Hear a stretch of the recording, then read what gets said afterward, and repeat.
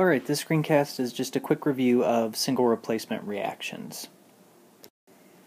If you'll recall, single replacement reactions involve a compound and an element reacting to form a new compound and a new element. So in this case you see we have compound AB reacting with element C, and C kicks out A and forms a new compound with B. This compound in this case is BC.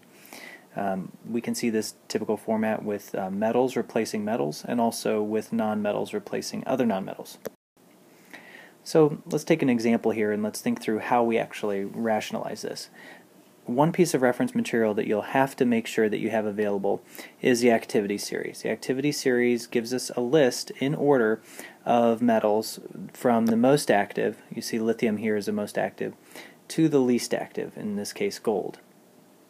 So if we look at our example, in our example we've got aluminum metal and we have it immersed in a solution of iron 3 chloride.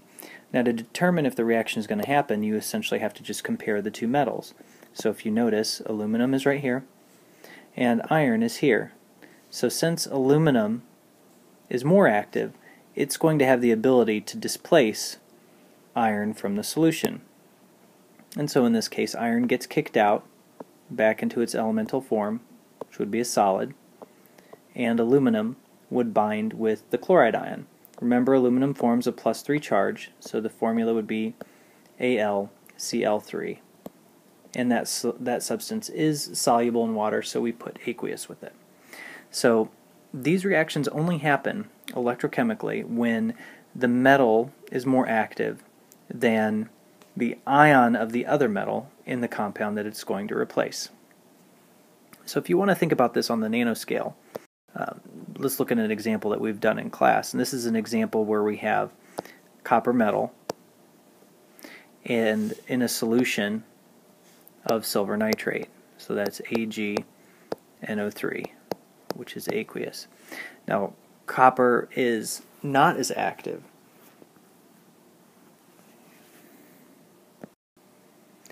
Now copper is more active than silver, so it's able to displace silver from the solution. And what that really takes the shape of is shown here in this graphic on the left. So here we have copper ions, here they're shown nice and coppery colored, interacting with silver ions. So these are our silver ions, Ag+, and these are our copper atoms. Now notice there's no charge associated with them yet. That's because copper is actually going to give up some electrons to silver, and when that happens, you notice we form over here on the right hand side, over here we form silver, and it's been reduced to its elemental state, and now we have copper 2+ ions in solution, and those copper 2+ ions give it that pretty blue color that you see here. And the silver, as the crystal grows, we get these nice little crystals of silver that form. This is an electrochemical process, and if you remember from our previous experiments, we call these processes oxidation reduction, because one element donates electrons and the other accepts them.